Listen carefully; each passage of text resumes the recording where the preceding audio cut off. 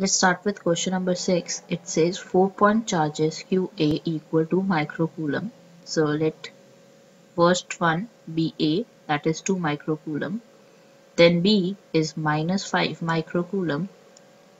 Then C, 2 microcoulomb again.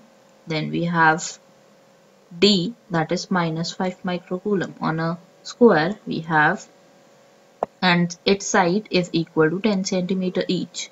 Now what is the force on a charge of 1 microcoulomb that is placed at a center of the square? That means in center, let center be O here. In center we have a charge of 1 microcoulomb. Now there would be some force with respect to A and C. So let us draw diagonals AC and let us draw diagonal BD. Now A will be in this direction.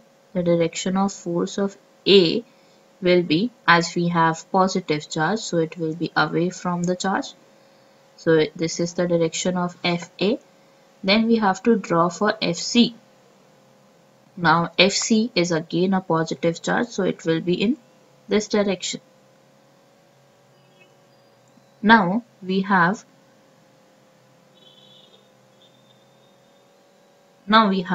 B and D, that is negatively charged, so it will be away, it will be towards charge. So FB be in this direction and FD be in this direction. Now we can write here that QA equals QC. Why? Because they have same charge.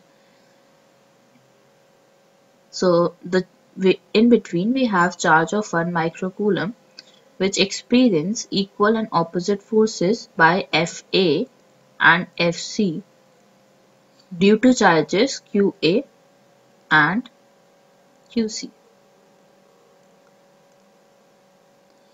Now similarly we can say that FB and FD due to equal charges QB and QD at B and D, therefore they exert equal and opposite forces. Therefore we can say that the net force on charge 1 coulomb is 0.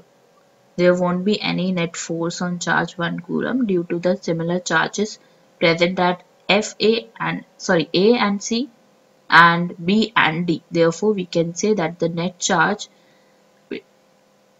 at O is actually 0. So that's all for question number 6.